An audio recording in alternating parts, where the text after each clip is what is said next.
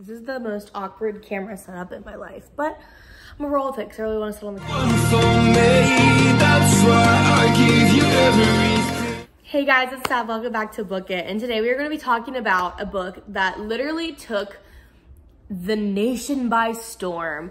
And I don't mean that like as a joke. I mean this like 100%. This was like the book that everyone was talking about 24/7.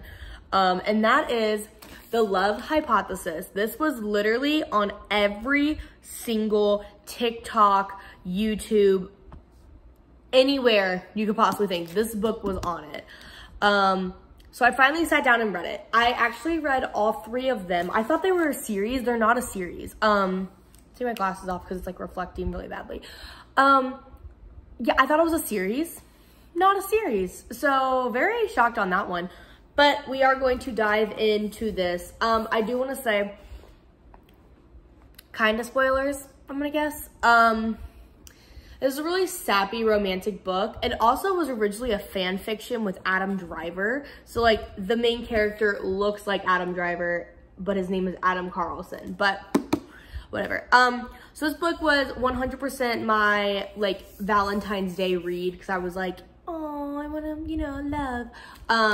So I read this around Valentine's Day.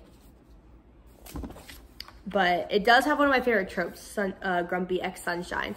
So this book takes place at Stanford's PhD candidate program, I think, where Olive, this girl, is trying to go and become a doctorate in biology something. I'm not gonna lie, a lot of the time that they were talking about like science stuff, I failed intro to chem.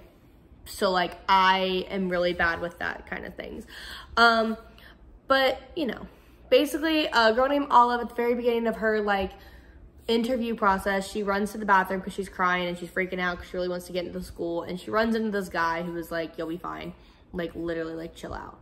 And then we flash forward like 3 years later, she 3 years later she is like in, you know, her program, and her best friend is like pressuring her to like go on a date with someone. She's like, I'm dating somebody, blah, blah. And then she turns around and she kisses this random guy who happens to be Dr. Adam Carlson, who is known for like being like a very terrible person. Like he's really smart and intelligent, but he doesn't really like, he's not like a people person. Like he's like a very smart guy, and he just lets it be like that.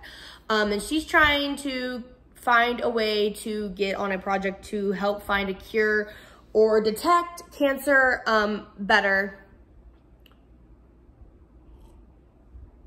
because she has a traumatic backstory with her mom and pancreatic cancer, so she's like trying to develop better technology.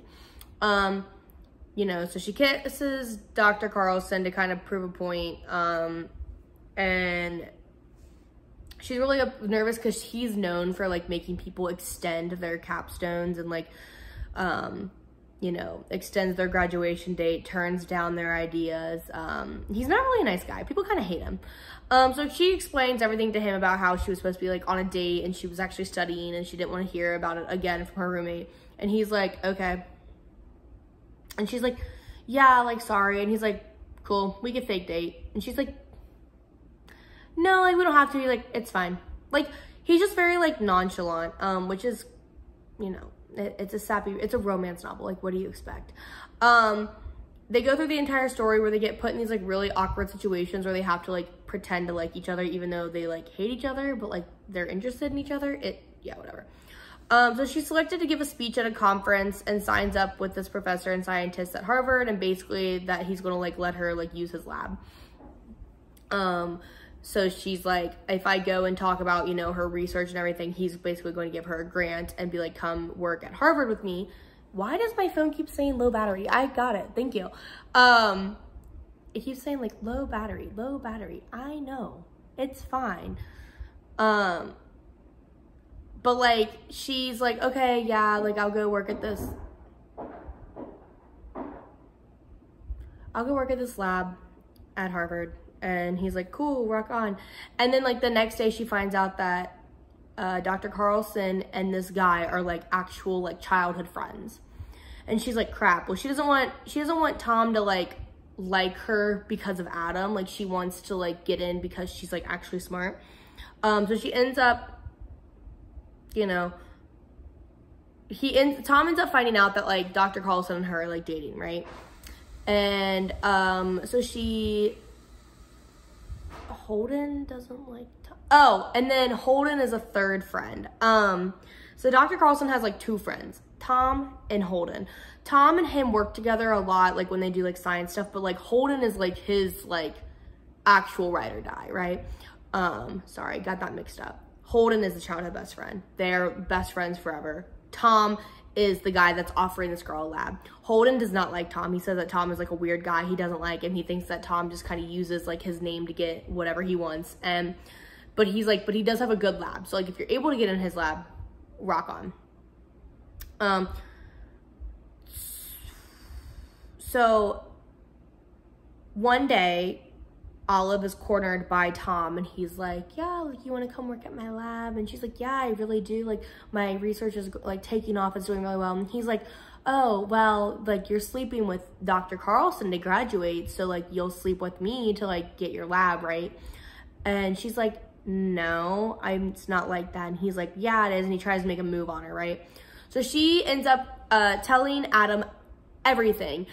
He is at dinner with, like, a bunch of Harvard people, and Tom, like, he's, like, about to accept a position there as, like, one of their leading, like, professors.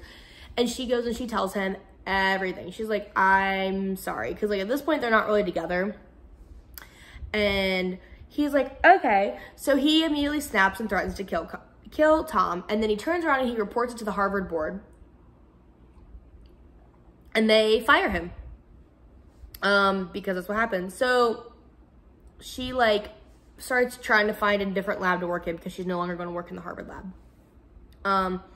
Holden is discussing the career path with with Adam, and basically this was not the first time that Harvard has tried to get Adam to go work there. They've offered him, like, a lot of money, but he didn't want to leave. But he wasn't going to move to Boston for the money, that he was going to move for her. So basically, once she found out she was going to go to Harvard originally with Tom, he was like, yeah, well, I'm accepting a job there. It wasn't because he was getting more money. It was because of her. So they go out to dinner with Holden. And basically, Holden tells this whole long story about how it was so funny that Adam is dating somebody now, because back, like, 3 years ago, this random girl in a bathroom kissed him, and he hasn't been able to get over this girl, and he has no idea who she is, and he's been obsessed with her. But when he found out who it was, he realized she was a student and he could never make a move until she had graduated. And that's when Olive was like, oh my God. And they basically live happily ever after. It's a romance novel. What'd you expect? It's a really cute little book, you know. I read it because I was like, oh, I need a little sappy romance in my life.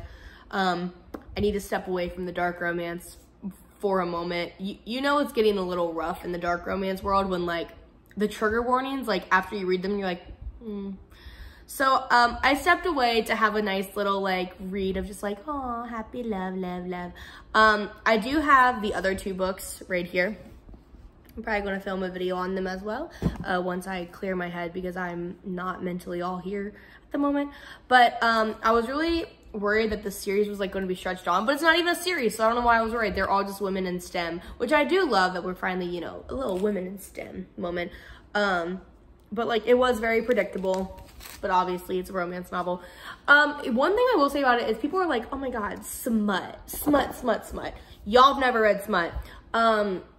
I gave this a 2 out of 5 on the smut meter because there's just one chapter that goes on for, like, literally 9 pages. But, like, that's it. Like, that's the only one. Other than that, it's, like, just, oh, you know. So, yes. But overall, I gave this book a 4 out of 5. I really liked it. I thought it was a cute little read. It was a really fast little read. So, I originally wasn't going to read this book at all. So, I'm very glad that I forced myself to get into it and, like, forced myself to read it for a holiday. But I'm reading my whole TBR right now, so, like, kind of have to. But yeah, that's The Love Hypothesis by Allie Hazelwood. I really liked some of her work, and I actually think I'm going to probably read more of her work just because it's, you know, cute, little, easy reads. You can get through them in, like, a day or 2, so it's like, yeah. But that's it. Let me know what you think. If you read The Love Hypothesis or if you read any of the other ones, let me know your favorite one. I thought it was a series, not a series. So that kind of throws my entire plan, because I was gonna do, this was like my series of the month, for March. So I think I'm still gonna do them like back to back to back, but I think I might consider it a series of the March, but it's not technically a series. But that's totally fine. But yeah, let me know what you think. Please make sure you like and subscribe. It helps me out so much more than you could possibly think. Also, make sure you follow my Goodreads. It's in the link below. It will tell you everything I'm currently reading, what's coming up next, because I always post there before I post like on here. So like I'm going to go upload my analysis right now, and then this video will come out in like 2 or 3 weeks, depending on, you know, whenever I edit it, which editing takes the longest. So like, but yeah, that's it for now. Thank you so much for watching. Until next time, bye.